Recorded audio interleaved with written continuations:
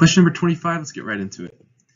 So we're given this triangle here, and it says, in triangle ABC shown below, the measure of angle A is 58, and the side length AB is congruent with the side length AC. What is the measure of angle C? I guess this is a really important piece of information here. If these two sides are congruent, it means that angle B and angle C, they have to be the same, okay? So remember, in a triangle, all the angles have to add up to 180 degrees. So if we have this angle A, which is 58 degrees, and if B and C are equal, then it means that we can just write this as angle C. 2 times angle C, okay?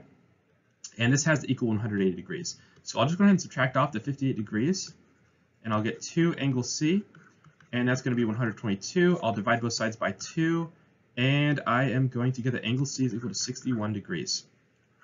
All right, guys, we kind of flew through that a little bit quickly, but it's pretty straightforward once you understand basic geometry principles. So yeah, if you have any questions, feel free to comment below, and I will see you in the next video.